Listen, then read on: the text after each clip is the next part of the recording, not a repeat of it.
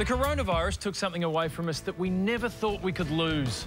Sport. Wimbledon. NBA. English Football League. India's Cricket Premier League. Tokyo Olympics and Paralympics is now cancelled. Even the curling world championships were cancelled, and they're the cleanest sport of all. 2 of the players carry brooms.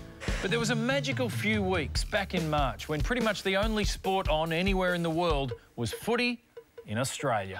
I watched my first game last night. It's played on like a 3-mile surface area of grass. And then there's just a bunch of shit going on. While Australian sport was a beacon of hope to the entire world, one sport held out longer than almost any other. Partly because of financial necessity, rugby league was still going, long after the other sports had given up.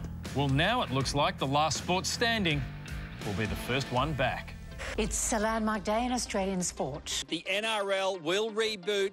The plan is May 28. The first major sport to emerge from the corona crisis. That's right. Lock up your drugs, your dogs and your daughters, because rugby league is back. From May 28th, Rugby League, the game mainly played in just one half of Australia, a strip of northern England and a few tiny islands in the Pacific, you heard me, New Zealand, will soon be pretty much the only ball sport you can watch anywhere in the world. So for everyone here in Australia and from overseas tuning in for the first time, I'm going to answer all of your questions about the triumphant return of Rugby League.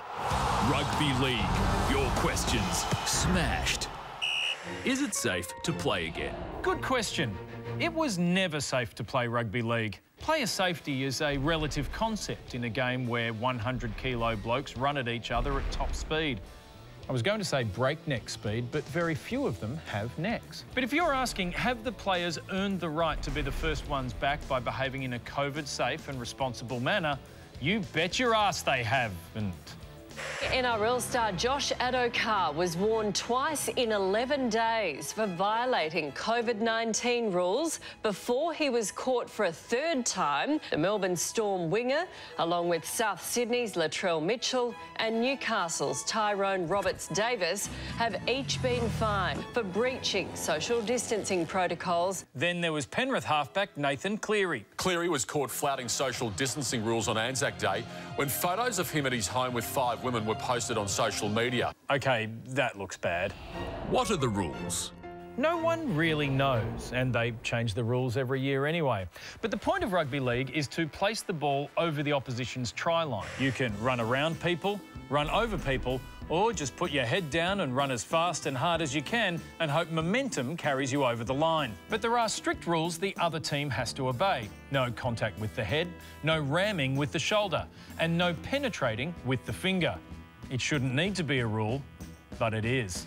Most importantly, whichever team wins is obliged to say... Credit to the boys. Credit to all the boys. Credit to the boys. Big credit to the boys. No one has ever not given credit to the boys and lived to tell the tale. Next question. When does the season start?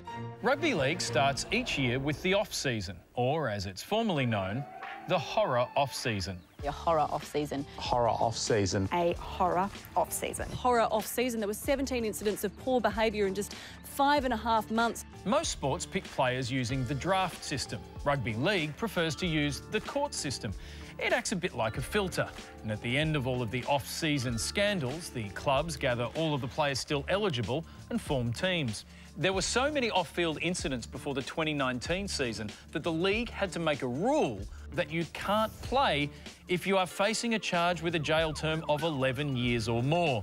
So you can be comfortable that everyone you're barracking for is facing 10 years or less. Credit to the boys. What team should I choose? In rugby league, you don't so much choose a team you love as settle for a team whose scandals you can live with. Now, these are pretty sordid and some are still before the courts, but here is what the ABC lawyers would let me get away with. So it was Australia Day and decides to urinate on a full marked police car, simulating a sex act with the dog, weed under a blackjack table by pulling his pants down and getting his teammate's dog stab someone outside church and somehow managed to poo in his teammate's shoe. Who takes a knife to church? Tries to set fire to a young boy in a dolphin costume. What I'm saying is, there's a team for everyone. How did rugby league manage to be the first sport back? The obvious thing would have been to get governments, health authorities and broadcasters together in advance, listen to their concerns and address them before announcing the return date. The NRL did none of those things. They just put their heads down, ran as fast and hard as they could, and momentum carried them over the line. And that's everything you need to know about the great game of rugby league. Full credit to the boys.